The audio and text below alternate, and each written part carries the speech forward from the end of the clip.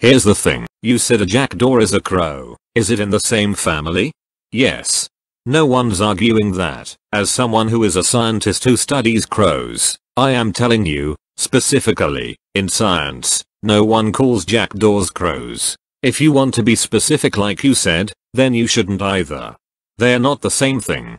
If you're saying crow family, you're referring to the taxonomic grouping of Corvidae, which includes things from nutcrackers to blue jays to ravens. So your reasoning for calling a jackdaw a crow is because random people call the black ones crows. Let's get grackles and blackbirds in there, then, too. Also, calling someone a human or an ape?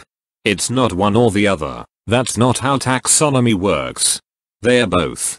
A jackdaw is a jackdaw and a member of the crow family. But that's not what you said. You said a jackdaw is a crow, which is not true unless you're okay with calling all members of the crow family crows, which means you'd call blue jays, ravens, and other birds crows, too.